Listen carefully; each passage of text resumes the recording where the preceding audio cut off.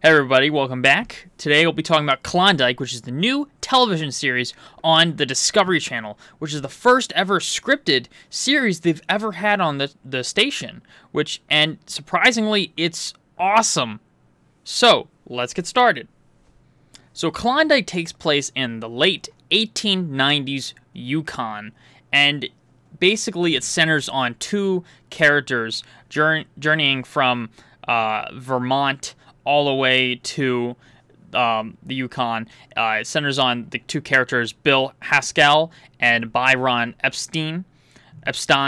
I'm sure I'm pronouncing that right. And Richard Madden is the one who plays Bill Haskell. And if you guys know, he's from Game of Thrones and plays Robb Stark. Now that Robb Stark's dead, spoilers, I guess. It's kind of late, though, for that.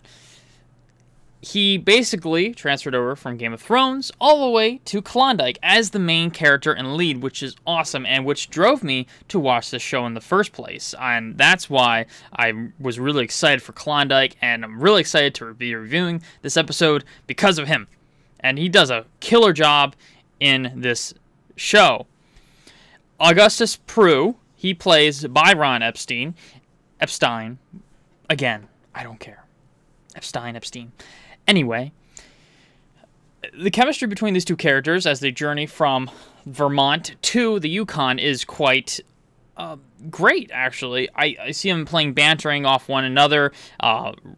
Bill is more of a down-to-earth, grounded, but yet adventurous character who has a kind heart. Both these characters do, but he's more of a thinker rather than a doer, kind of. And Byron is kind of the opposite of him, and they balance out each other very nicely. Byron is kind of street smarts kid, and Bill is kind of like a book smart kid, because Byron, as you can tell, when the money situation, he was hanging on to the money, and that kind of symbolized like some more street smarts going on and playing out.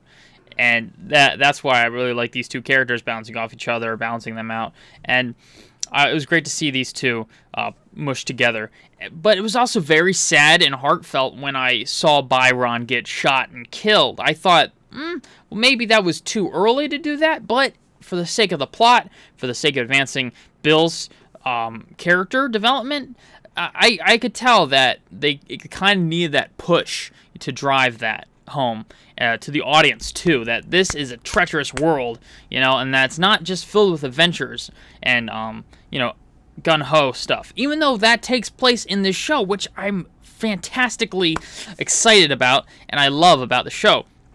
The beginning of the episode had them cruising down the river all the way to the Yukon, and I could just get that vibe of like, hey, this is like an adventure. This isn't just like a gritty TV show. It's not just like a Game of Thrones show where it's like really dark and brutal, and it's not like Hell on Wheels when it's like brutally dark all the time. It's tasteless, kind of, in my opinion, for Hell on Wheels. But I like the balance that they had with this, and it was educational too. I looked up some of these characters. Belinda Mulrooney, for example, she was actually a real character. Even the judge, Father Judge, which is played by Sam Shepard, he was a real character too, and was nicknamed, I think, the Saint of Dawson when he was Dawson. Is that where this takes place? I forget. For establishing actually first hospital there in where it takes place. Now, Belinda Mulrooney, she was the first person ever to establish trade routes basically to the place where they're digging gold, and it's just fascinating how they're combining characters that are both real and fictional into this world and meshing them together to build this universe around them. And it's not just in your face historical, but it's very entertaining and very enjoyable, and it makes people look up these things on the internet and just show that that it gets them interested in history again. I think that's what we're missing in television these days, is get us interested in the real world. And this fictional universe is great because it brings the historical and fictional together, meshes them so well, and that's why I really like this series so far. And you know what? We haven't even talked about the show, like the in-depth analysis of the show. So let's get started onto Richard Madden, Bill Haskell's character. So let's go. So what I took away from this first episode was the message of man versus nature and man versus society in terms of basically Bill like trekking through the woods of the Yukon and testing his elements and hiking up the big mountain and testing his elements against nature for the first time in a long time, and also testing his wits against society and watching society break down in its rawest form. This is a place in Dawson City where there basically is very limited law or no law whatsoever. And it's showing that people at their rawest form breaking down and showing that, you know, they're the horrors of what people are capable of for just digging up something that might be in some slub of mud somewhere. It's sickening, and it actually took place, and it's sad, really. And Bill Haskell, he serves as the point of view of us as we're looking at this world, and it's quite sickening what he sees, and you slowly see him morph from this gung-ho guy to this paranoid schizophrenic with a gun, basically when he was at his tent after his best friend got shot. And it goes to show, like, they actually paid a lot of attention to detail on his character and like his transformation, all in a first episode, which is awesome. And that whole sense of man versus society is cast to the viewer and reminds them that this is a very dangerous place and world, and serves as a reminder of what our world might be today too. Now, Father Judge, on the other hand, he basically serves as a sort of beacon of light in this raw Dawson City world. And he's tempted by evil and the symbolic showing of the devil, which is placed in The Count, which is played by Tim Roth, which does a fantastic job of portraying a terrible villain. And I'm really liking him, too. He's just a raw, tough British guy and just wants to stick it out to everybody except himself. He wants to get #1 in the city, and he's up against the Belinda Maroney. And I thought Father Judge temptation and they showed his humanity as he had his bags ready to leave Dawson City and was tempted to leave because of the pressures of evil all around him, all surrounding around him. But instead, he picked up his cross and went up outside in the freezing cold with the freezing rain shoving on his face as he planted the cross on his church. And that is very noble, and it symbolized that this guy is not messing around. He's a badass priest, if you will, and as you can see, he knows how to handle a gun very well, from shooting the wolf and protecting Bill.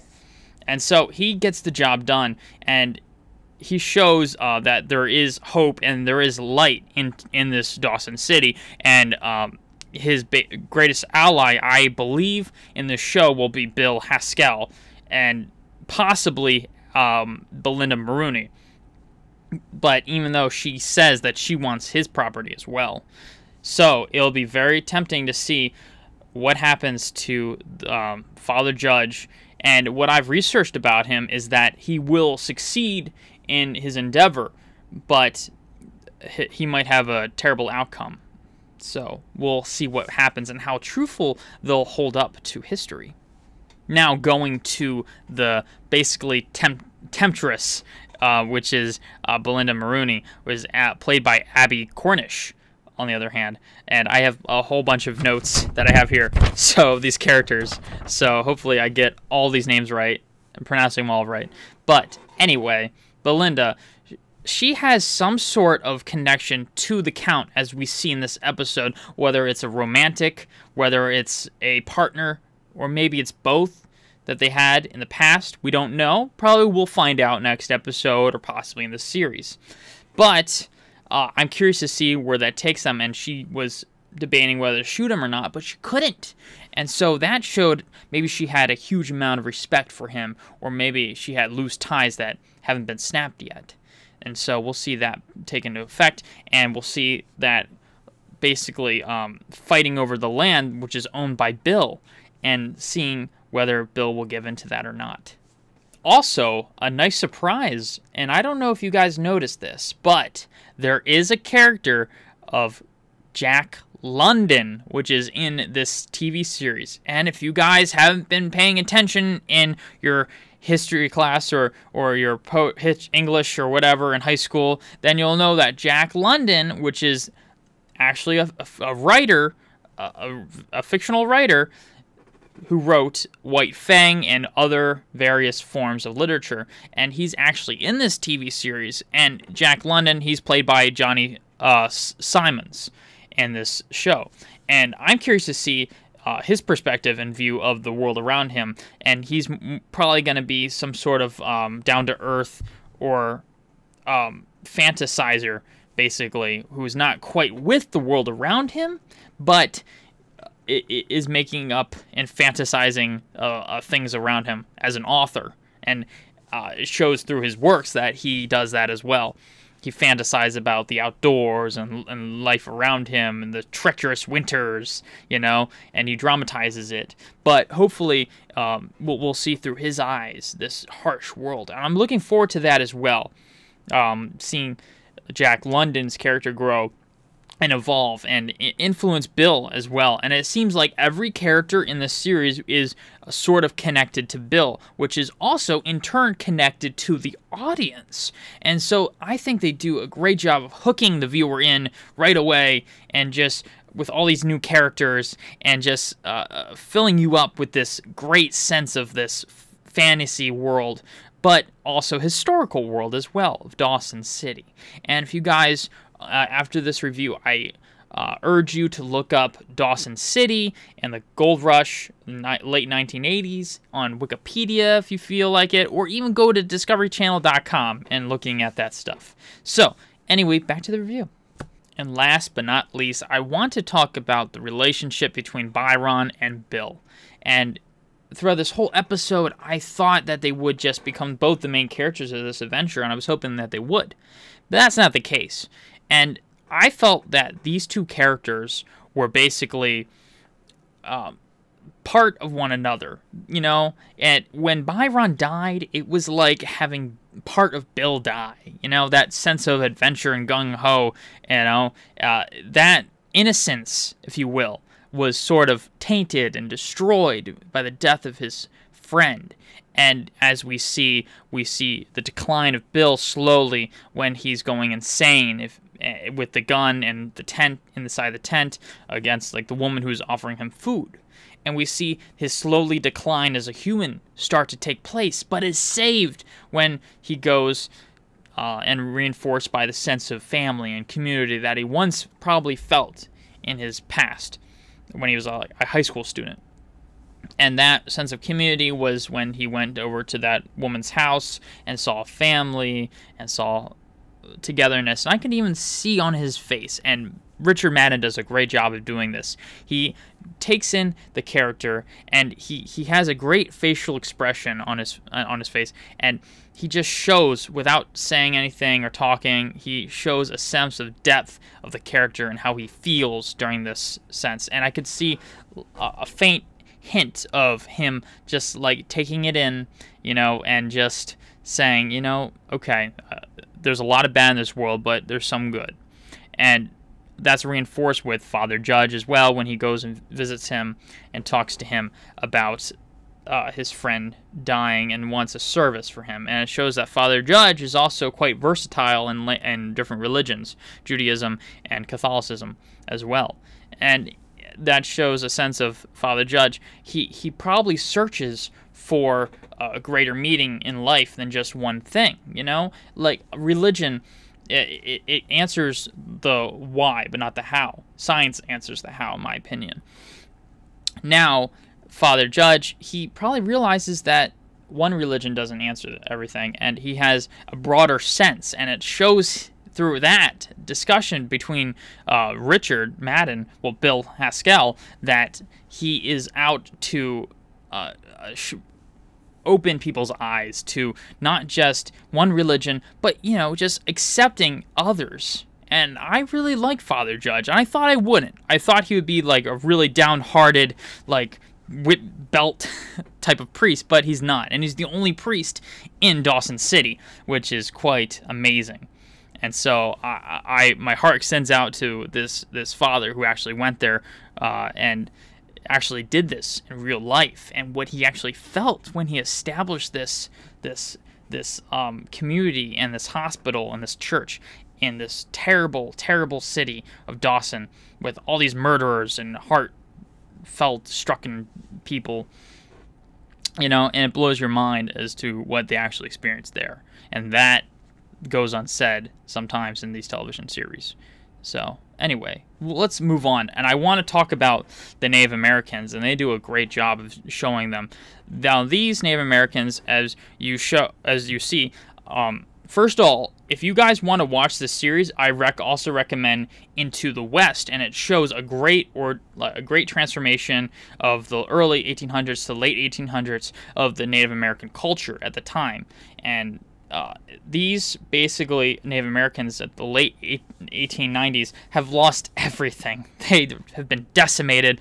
All their land is gone, basically, and they only have the small patch of dirt of land. And if you notice with their attire and their guns, that they're basically sort of quote-unquote domesticated, if you will, by the culture around them. And that's a harsh word to say, domesticated, because they have their own culture and they have their own physical society. And they even say that we're not savages. And that was quite funny to me, because here all these people think that these Native Americans are savages when they themselves are terrible, evil people in Dawson City. And it's just heart-striking when the law accuses the Native Americans as Byron's killer, and Bill hates it in his gut. I just can tell that he wants to find the real killer of Byron, but is struck when he can't do that, and he tried to.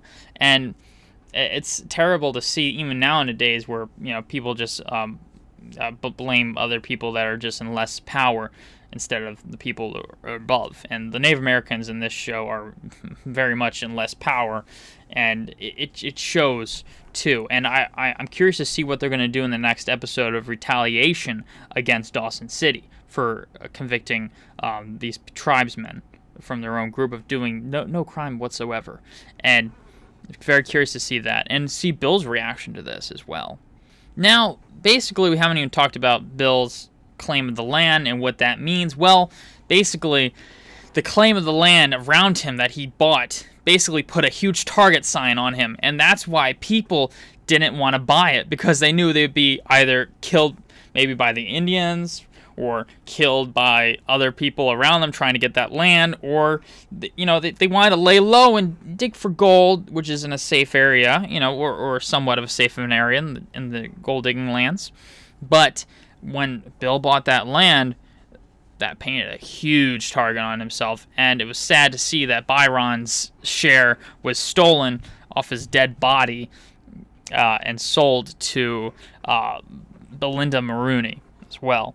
And so now Belinda Maroney's his partner, and that is interesting because she is in the same place as she was in the same place as Bill, because judging by history and when I researched about her, she came over there basically with nothing, and she sees through Bill's eyes that image of herself at his time and what he could accomplish if by the right determination, and especially influenced by her as well.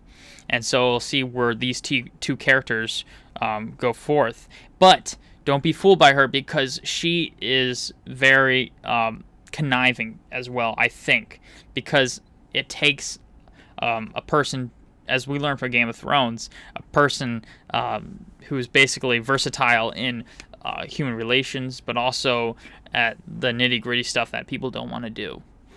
And so that's what gets you to the top in this world around them.